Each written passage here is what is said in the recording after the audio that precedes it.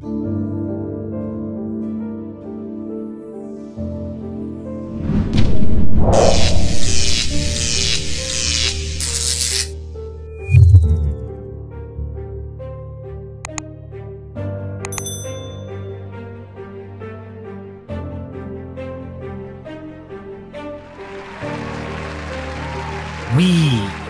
are Myth Vision. Welcome back to Myth Vision Podcast. I'm the host, Derek Lambert. Ladies and gentlemen, Karen De La Carriere is joining us again here on Myth Vision to tell you more about the cult of Scientology. How are you, my friend? Derek, greetings and hello. It's always a pleasure to be with you. Thank you. It is. It's always a blast. Our energy is amazing. And this cult, you can never stop, right? There's always something else going on, and you can just chuckle at the next thing and the next thing. Today, we're going to be dealing with L. Ron Hubbard's ideas, but they're not just limited to Scientology. So tell us what's going on and what we're going to be discussing today. Now, one feature of Scientology is how much you have to obey and replicate every word spoken by Hubbard. When you do, others pat you on the back and praise you because you're called on source. Hubbard is the source, the creator of all of Scientology. And when you understand Hubbard and can quote Hubbard all day long and can implement Hubbard's orders, you are on source. And if you deviate from Hubbard, or if you have critical thought or think for yourself, oh, you are off source. Go to ethics officer and do some penances. You're trouble. And Hubbard wrote about everything. So there's no space in your life to think. He wrote of how you do laundry, how you clean windows. Clean windows, he said, with newspaper because they have a black print and it takes off the scum. I mean, right down to how you create a budget, how you raise your children. I mean, doctrine after doctrine after doctrine. If you want to be an artist, there's an art series of how to be an artist, what to paint. If you're the artist, how to paint, what colors, he right down to every single thing, how to do your personal hygiene, how to purify your body, doing the purification. Right this makes me think he had to have read like the Quran or like the Torah of the Bible. Like there are specifications, right, in a lot of these ancient religions where they literally tell you how to use the bathroom, where you're allowed, when you're allowed. Like there are some Jews who believe, for example, you cannot defecate on the Sabbath. So if you had to go number 2, you have to hold it. Jeez. And you're not allowed to leave your house to use the restroom. And it's not all, like, but it's showing you this. I'm wondering where he's getting this idea, like, let me write rules for every single thing. And I wonder, this is getting into the mushy gushy stuff, but does he tell people how to do it in the bedroom? Is he like that detailed into this? Well, the bedroom, he more focuses on wanting to know via interrogatory, which you have to pay good money. You're paying them to give them your secrets. They You mean to tell me that they get the dirt, and you pay for you. You pay by the hour endlessly to confess your dirt, which they will use on you later if you speak out, or if you your folders are scrutinized, and then they make hate pages revealing what you just gave up, honestly believing priest penitent privilege. I mean, do you know any other faith or cult or religion that just not that makes money off of your confessions like that. Like nobody I know, I mean, and maybe I'm missing one or two, I don't know, but like, I don't know of any that makes a business like model out of you telling your dirty secrets. You know, you can go to websites where people will pay you to hear your secrets. Okay, you're paying them to tell them your secrets. This just doesn't make any sense to me. Oh. You literally have to pay to confess, and it's bad enough that you paid for it, but then they, of course, when they use it, they alter it, they blow it up, they embellish it. I know of a story of a 13-year-old boy who sniffed his aunt's underwear. Mm-hmm. He was 13. Oh, that was considered pervert. Oh boy, they made a meal out. He sniffed his panties and underwear of his. He confessed this. The whole of his organization knew. It spread around like what? He thought he was just confessing to one person. Wow. And it became public news, and people would look at him funny. That's weird because I can't imagine what kind of crap everyone who's looking at them, this poor kid, what they've done in their life. What kind of dirt have they thought or done? Anyway.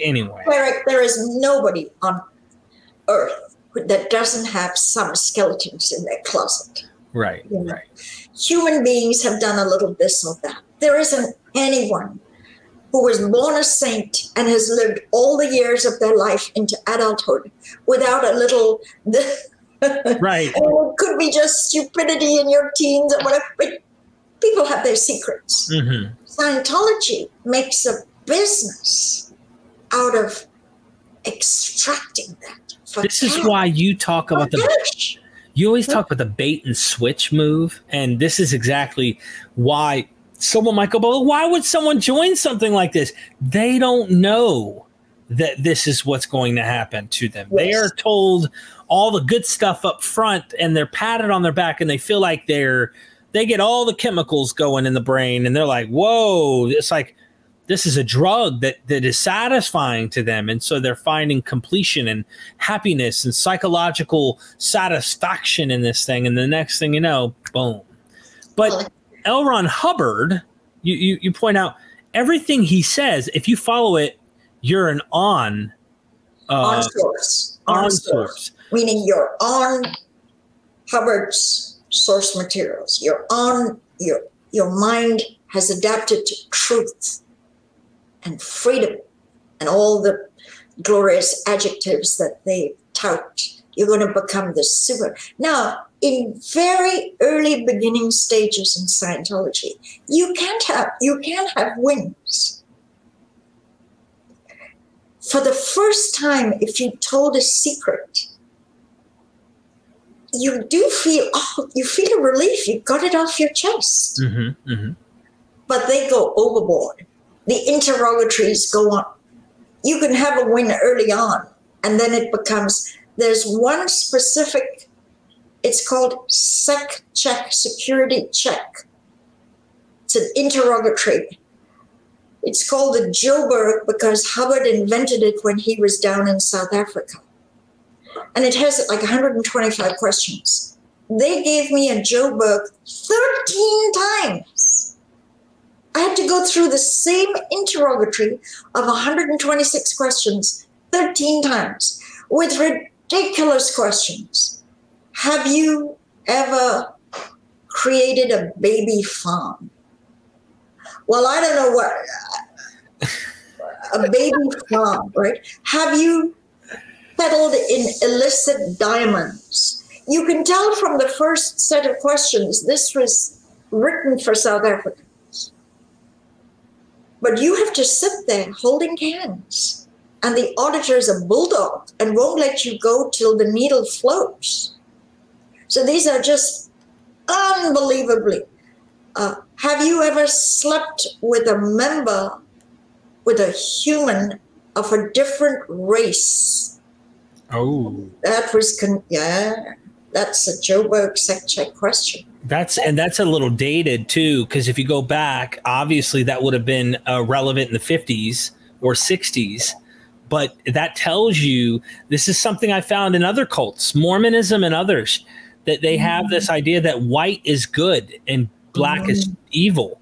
And they have the skin color idea that darker skin is darker sins. Like, wow. So I don't know. It makes me wonder if there was some investigation deeper into Hubbard's, teachings. But I wonder, with the kind of upbringing and the environment that he was in America, wouldn't be shocked if he thought less of other race or what we call races. But really, honestly, there is no other. We are the human race. But this differentiation, that's a whole nother thing into science to show we all come from the same family. Either way, he might have outdated ideas and wondering if he thinks less of people who aren't the same color. Or somebody did a compilation of his racist comments and how he said, something like black people were made to be servants to clean your shoes and swab the floors. That's right. I can even send you a look so you can just put it up. Please. Anyway, so Hubbard, but my point on this is these interrogatories go on forever. They go and go and go. Maybe it is cathartic to just one time give up your secrets and you feel, oh yeah, glad I got that off my chest. But then it doesn't end there. That's just, it's going to go another 150 hours, which you pay for. You pay. So as you started the opening, Hubbard was a prolific science fiction writer. He was a best-selling science fiction writer. I sent you some pictures, right? Remember, in the 40s, there was no television. The movie industry was just coming into its own, but people would buy pulp magazines and read thrilling stories. You couldn't see it. You couldn't go home and there wasn't, there were no shows, there was no YouTube. And Hubbard really had an incredible imagination. But he seemed to be very almost stuck viewing things from a previous civilization. I have a very dear friend called Terry. She and I were on the Apollo for years. We lived through it all.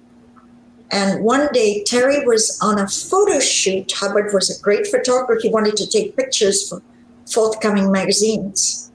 And it's the California desert, burning hot sun.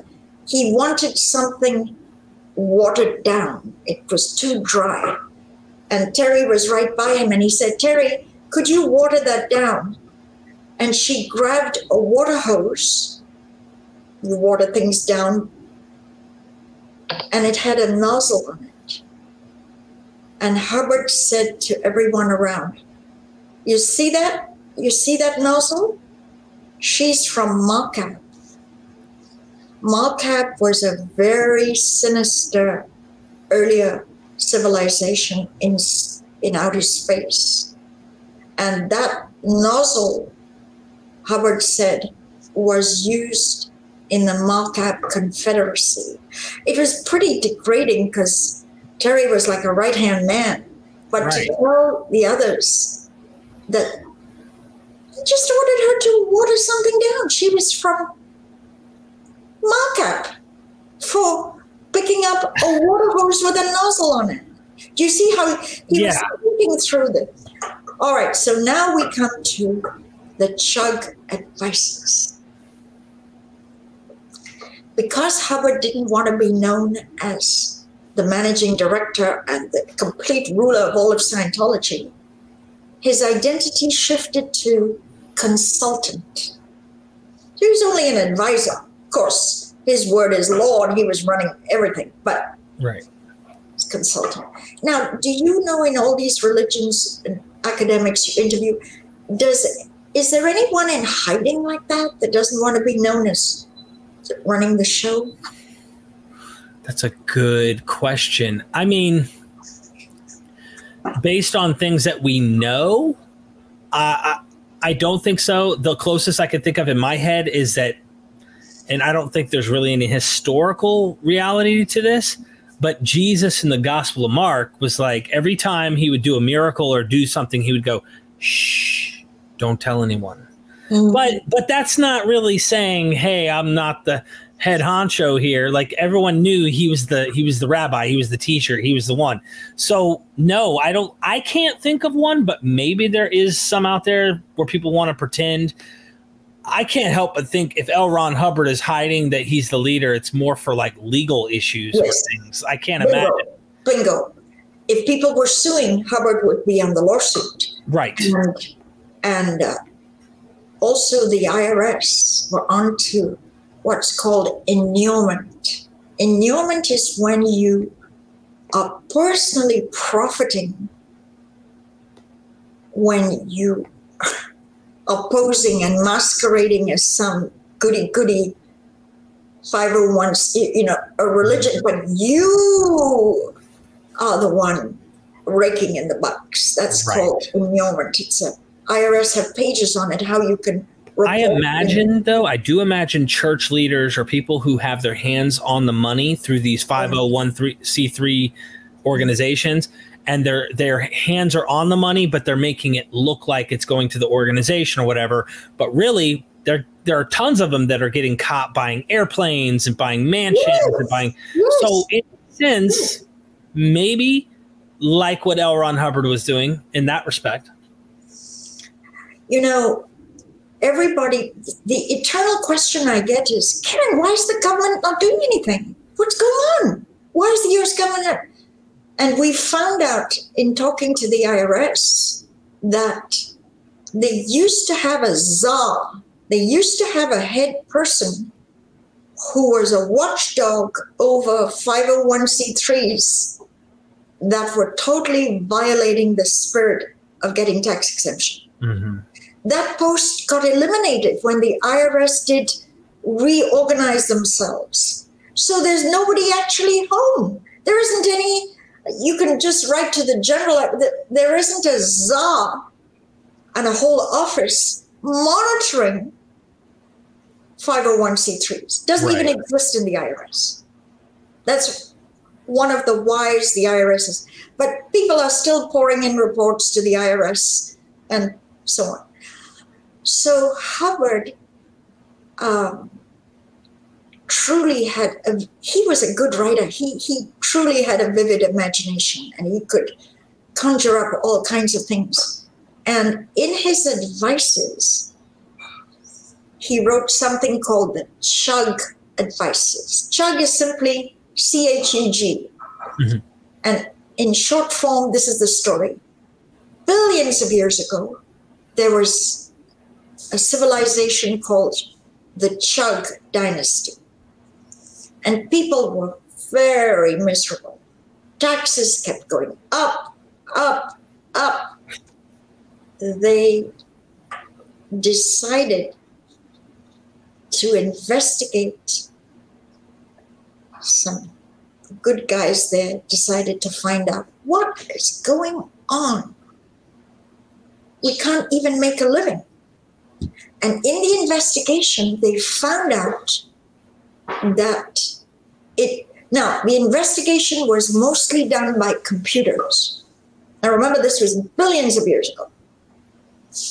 And the computers analyzed all the reports and analyzed financial transactions, and they found out that the Duke of Chug was siphoning off the bucks for himself. And the computer ordered the execution, the beheading of the Duke of Chug. Boom, he was killed. And then all the taxes went down, and everyone went home happy. And the kingdom of Chug lived on happily ever after. And Hubbard said, you see, the computer can find the who. In Scientology, whenever some bad thing happens, a new legal suit, a media doing a new documentary, they always try to roll it back to find the who. They roll it back to find the instigator, the actual source behind it all. Sometimes they are so way off, it's laughable, absolutely laughable. They kidnapped a girl.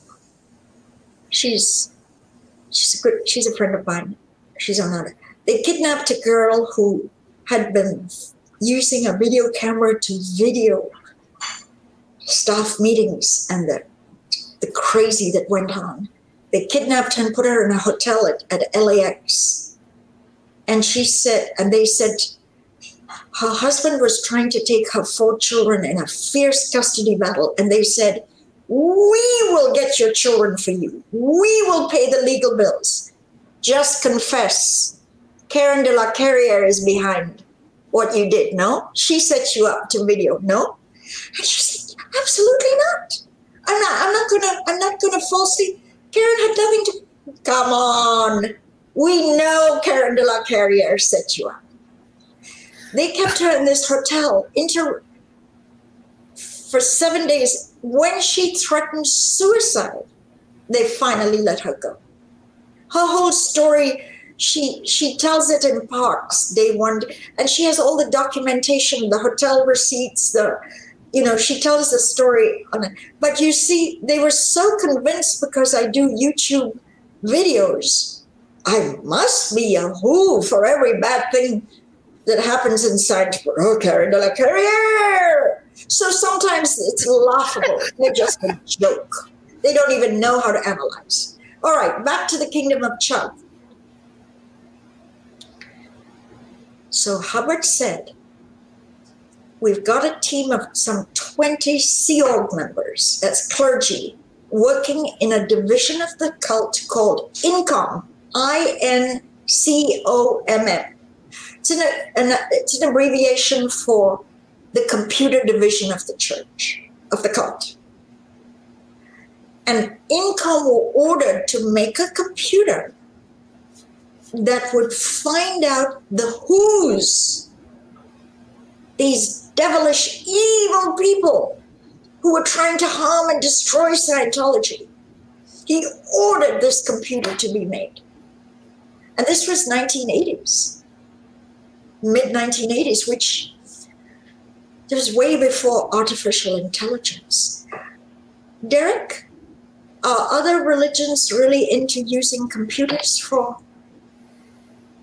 Not that I'm aware of, and that was one of the things I was going to point out and mention. What it sounds like to me is L. Ron Hubbard believes in technology as if it is sentient. It has like power. I mean, if you look at the very foundation in which you're grabbing, what are those little things you're confessing, holding on to? Soup cans? The what? Soup cans? The cans? Yeah, the soup cans, the cans. Oh, soup cans. Like from the very basic foundation of Scientology, holding these little cans, to supreme technology that they supposedly have in these museums, which is bogus, to get your money. It's all this weird science fiction mentality that technology actually has the capability of like purging sins, and Scientology is just weird. From what I can look at, it's just weird because it's trying to combine a Star Trek, Star Wars type of thing with religion and like spirituality and stuff. It's trying to do both, if that makes sense. Well, everyone takes it very seriously. In Scientology. They blame current crime and everything to psychiatrists of several billion, trillion years ago.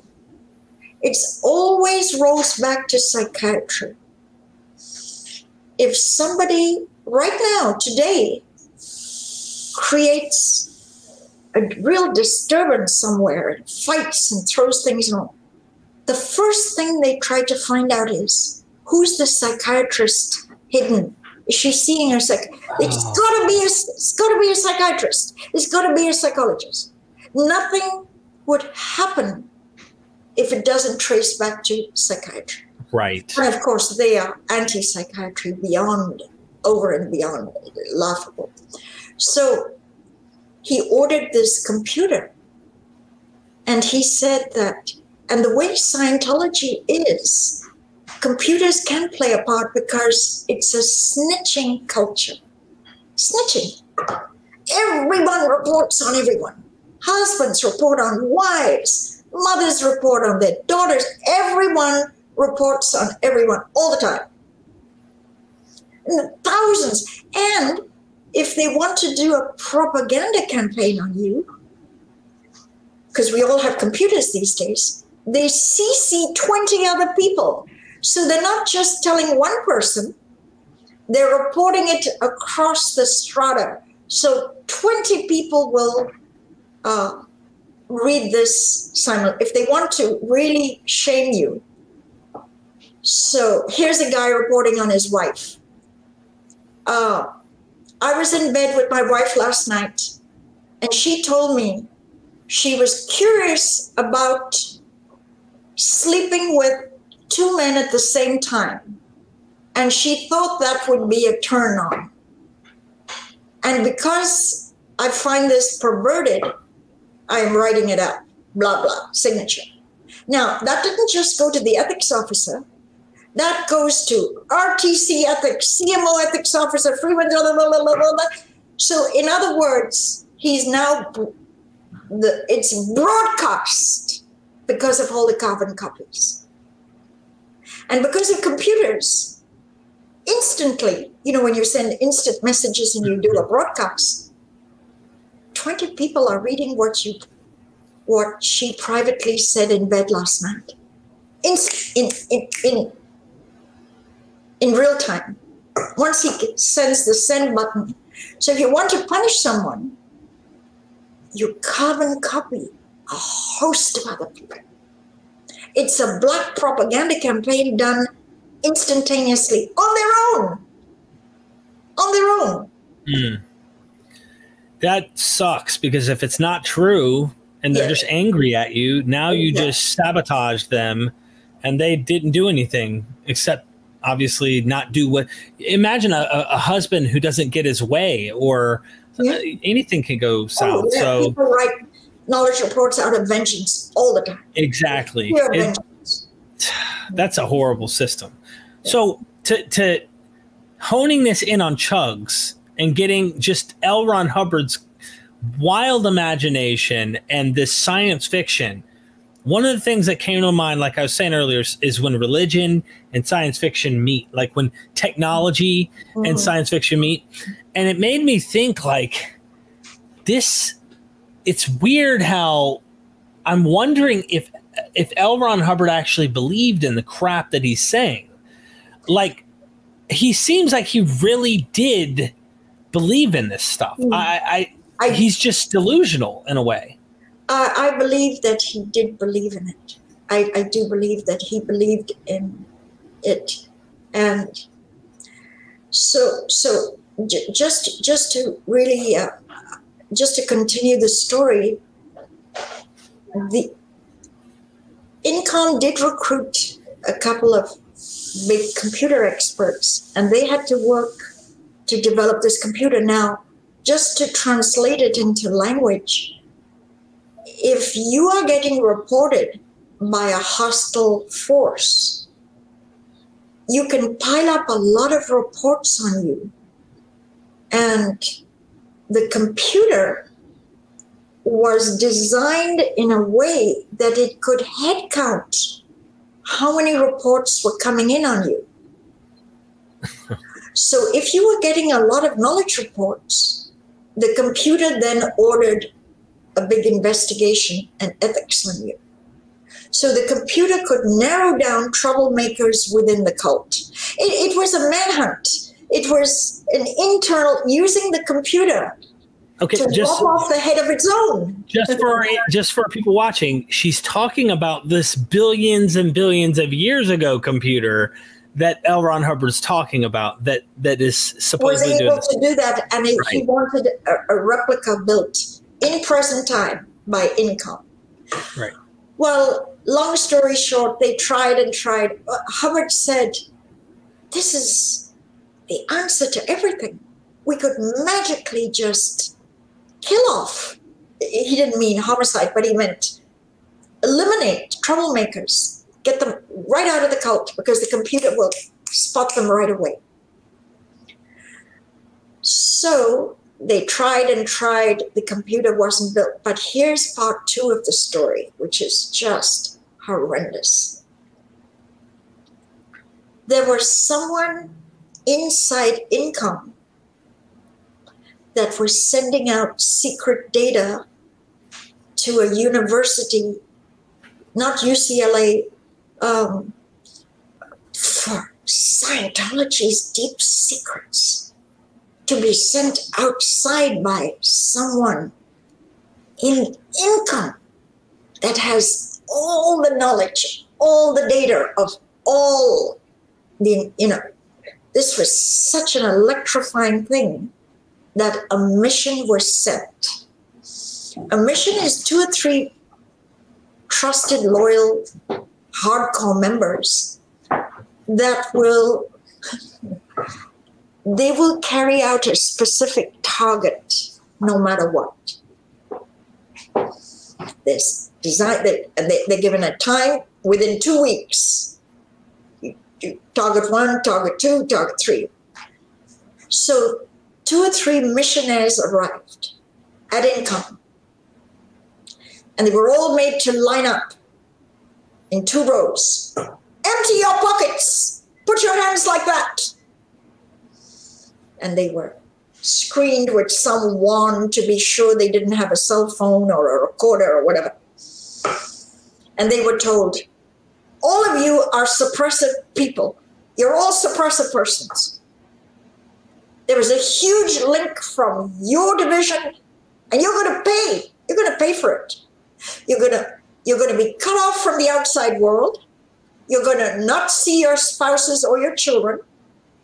And you're going to self-report on your crimes. And you're going to keep reporting on your criminal acts till the missionary gives you a pass.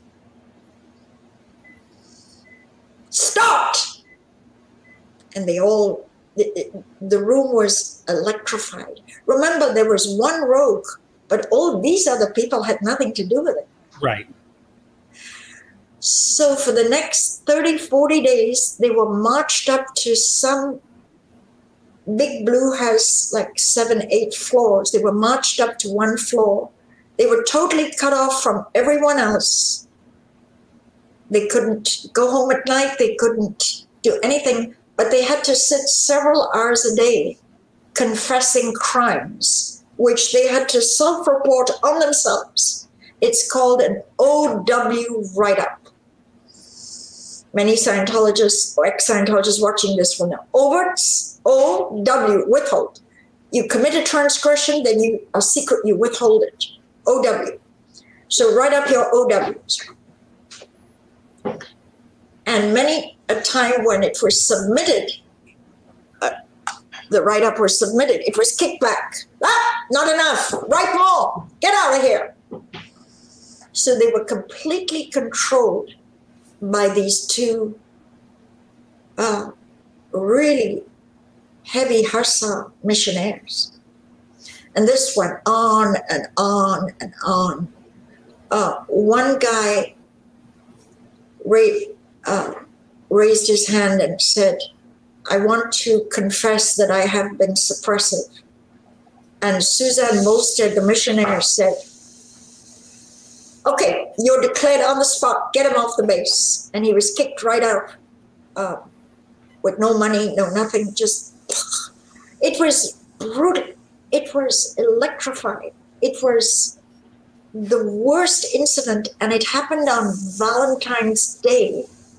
So it was dubbed in the ex-Scientology community, Valentine's Day Massacre in the Sea Org. They actually, because it was Valentine's Day, they called it Valentine. They couldn't go home to their sweetheart or their girlfriend or their wife. They were cut off from civilization for 30, 40 days to confess crimes. This is Scientology's brutality on their own. Once you get in, well, I'm coming to the tail end of, guess what? They eventually after a torturous, savage part of their lives, they slowly, one or two people who were actually suffered through this. He's on Outer Banks, one of my friends, Dan Garvin. They told the story step by step what happened to them, but it disintegrated. These people, after this, they're gone. So Income, who's supposed to create the intelligent, brilliant computer that could find SPs, a person, right. They all disintegrated, fled. This was a lunatic asylum gone astray on the thing, and they dispersed. Out of all the people who had to suffer through this lockdown and persecution, they're all gone from the sea. And they all write. When you get all these different forums of people writing horrible stuff that happened to them anonymously, you get little. You see, Scientology wouldn't be such a. If they didn't abuse like this, if they didn't carry on like this, they wouldn't have enemies. The one thing Scientology does is increase the amount of enemies. Every day, there's new enemies. Every day. Yep. This is a statistic that is an affluence. It goes up. So, Derek, is there any cult that you know, or religion, or any academics that have abusive conduct to this kind of degree? I mean, not in the same way. I mean, it's different. If you go to like some of the worst kind of cults and cult practices that have happened, usually they're sex cults. In some way, they're taking advantage of the young kids or young women or adult women. Doesn't matter. Usually there's like a sexual deviant leader or cult figure at the top that wants all these women and things like that. But as far as like what you're describing, very weird. I mean, very, very weird. If there are, they're not as popular and as big. So it might be like a small little house cult in a local town or something where they do something and it's just like horrible and it's collapsed. Maybe it doesn't even exist anymore. This is the weirdest type of organization. I don't get it. I don't get it. It's kind of weird. I watch people over the years who believe in the weirdest things, and they're very highly intelligent people. And you're like, how do you not see how ridiculous this is? And yet you believe it. And I try to tell people who think that way, like, I was there. I believed it. You were there. You believed that L. Ron Hubbard was literally like, there was these actual machines billions of years ago that were able to tell if you were an SP or not. And they're trying to create, like, you actually believe this. Now I look at it and go, how ridiculous. But then you could laugh at me and go, but Derek, you spoke in tongues and thought that you were speaking the language of angels. And I'm like, good point. So it's just a weird, the science fiction part and how L. Ron Hubbard's science fiction obsession became a religion and people believed it. That's what really gets me. I don't know how to put that in words, but I can't think of any other cult that does that. Not that way. I know there's that weird, people think that lizard people run the world and they're all the top people. The president is a lizard. But other than that, I don't really know of anything like comparable to this. Well, the one thing I try to fight and expose is the abuse. So some of my stories are kind of dark because there's so much abuse, but it just seems that Scientology does not understand the unintended consequences. They're thinking only of the moment. Right. Smash the guy, pulverize him, just beat him up. But they're not thinking, well, what happens in the next 5 years after that? Well, what will this guy do? Is he going to be a loyal servant to us? What? They're not thinking of, they seem to only want immediate gratification of cracking a whip now, but not thinking, well, what will happen in the next year? You know? They came after me with a vengeance. If they hadn't, I wouldn't be making any YouTube videos. Right. I'm in 12.5 million views, well over 1 million views a year on my channel, because they made me the adversary. I will never take anything lying down. They want to make hate pages on me? I'm going to do videos till the cows come home. But their videos are hardly watched. I'm in competition. You and I, Derek, we have a thing. Anyway, they create their they create their own enemy. Do other religions create their own enemies? Is what I'm asking. Yeah, I don't. Not in the same way that I can. Not that I can tell. Not in the same way. What about all these evangelicals? They're huge. They can almost influence an election of who they vote for. Are they punitive? I don't see them being in the same way. As far as evangelical Christianity goes, I think the ideology itself deteriorates its own followers in a way. You're born a wretched, wicked sinner from birth, and you're dung. You're nothing without God. That kind of mindset. But I don't think they create. I don't think they create their own enemies in the real world. I think that they might create enemies in their own imagination, which is themselves, and then which may be like there's Satan somewhere out here ready to get me, things like that, but not the way that Scientology is coming off. This is it's a very strange type of religious whatever cult. I don't know. I do think it's very interesting the way that you painted this, though. It just makes all the wheels in my head turn. It makes me think of a lot of stuff, like what is going on? What the heck happened? And then when you describe this, like they think about the right now and not the future. I'm thinking to myself, I can't wait for the legal system to adjust and understand the complexity of cults, like we've been seeing with our friends on the Scientology programs, Leah Remini and Render and others, who are talking to actual lawmakers and people who are in the legal system, saying we have not really tackled cults and their complexity, but I hope we do soon, and they continue these practices. That way they get caught and this whole thing falls apart, and we can get the popular people like Tom Cruise and others to leave. Right? They're kind of left with no choice at this point, so that this whole thing can fall apart.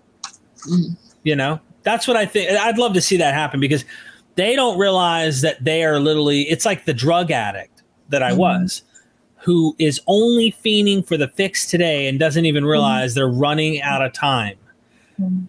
The next one might be the one that kills you.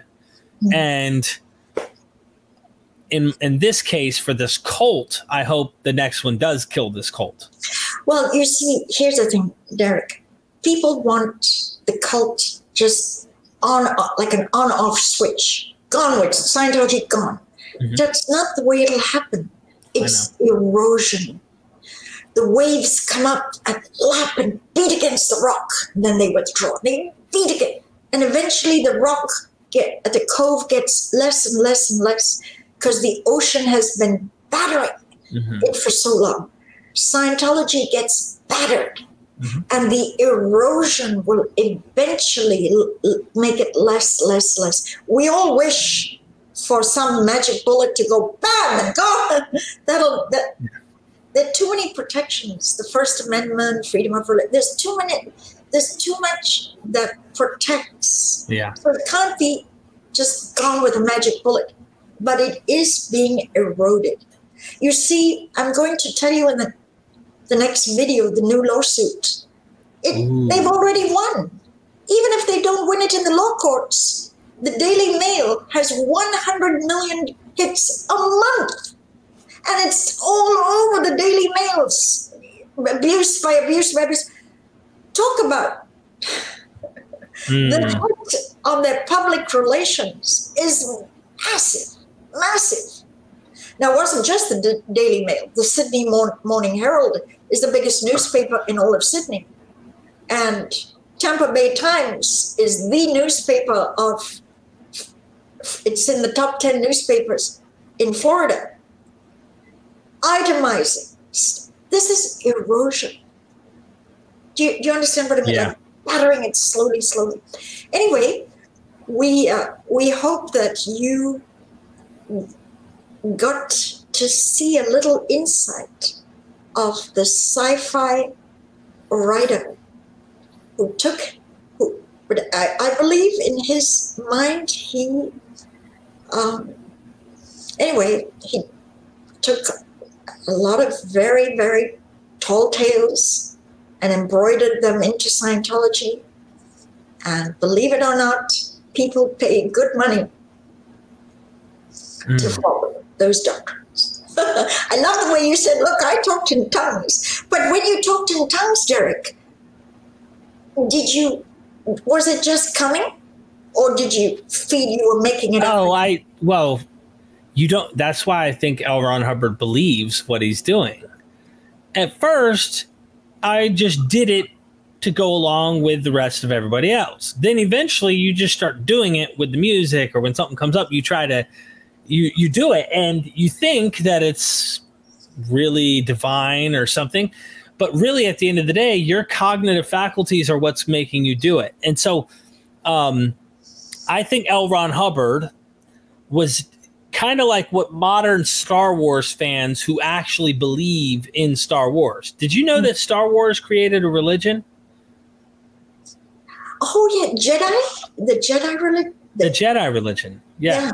Now, not everyone who follows it really literally believes in it, but there's a lot of people who actually believe in the Jedi religion, and it is a religion that they actually put down as the religion when you go to like do your taxes or you write down what your religion is, other Jedi religion. And there's reasons. It stems out of certain things called Manichaeism and Buddhism and Christianity all mixed in together with Yoda and his teachings and stuff. But my point is, that's science fiction. And what I think's going on with L. Ron Hubbard is he's mixing some of the psychological ancient sayings that we find within religion, combining it with his own version of psychiatry, while saying other side. That's why he has such a hard-on for psychiatrists, in my opinion, is he is his own version of it. And in his own version of it, I think he thinks there's something sentient about technology that isn't really sentient. And I think he thinks there's something like a mind to technology by creating mythologies like billions of years ago. So it's a really weird thing, but I think he thinks that that's why he created that machine with the cans to try and say like, this will change people. Like this can actually cure things and we can find out the real problems to all these diseases and stuff. And the scientific community is like, no. So they took a more scientific, natural approach. He took more of a pseudo-scientific approach to technology and created a freaking religion out of his own science fiction mythology. It's really interesting stuff. I wish we could case study him, like he was still alive and he was willing to like actually say what he really thought. But you kind of wonder, is this real or is it narcissism? What's going on? It's hard to know. I wish I knew more. Beautifully spoken, Derek. Good job. Good analysis, Dan. Good statements. Well, thank you. So, you did amazing too. I can't wait to talk about our next episode coming up. Let's do it. Okay. So thank you, Derek. Derek, you know, the mind is a strange thing. The mind, especially of swallowing and believing fakeness. And I think Myth Vision does a great job with, these just the exploration of it all. Right. The incredulousness sometimes of you get a little snippet here and there. What? No. But you didn't answer my question. We're going to wrap up here. When you spoke in tongues, was it just flowing out of you on an automatic basis? No, I mean, I chose in my mind to do these things. But I think everyone does. The only people I think may or may not, and I couldn't tell you, is if they're blacked out drunk. And I've actually heard people blacked out drunk just blah, blah, blah, blah. But it's almost like, do you purposely think about things, or do the thoughts just come? And you could say both, but there is a cognitive, I think, thing behind it. So, yeah. So finally, I will give you the Scientology analysis of people who speak in tongues. The Scientology viewpoint is, you see, that's a psychiatric implant. Oh, this guy was that long time ago.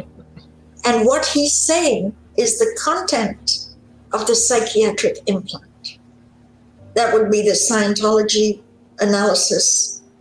If there was ever a Pentecostal PC holding the cans and saying, well, I was talking in tongues, they would try and move him back in time to when psychiatry implanted him with those words. Oh my gosh. That's the Derek, there's always fun with you. I like to have fun. What is life without fun? Exactly. You do have fun. Yes, fun is important. Thank you, Derek. Thank you, Karen. Dear Derek. See you very soon. Okay? Yes, ma'am. Ladies and gentlemen, we are Myth Vision.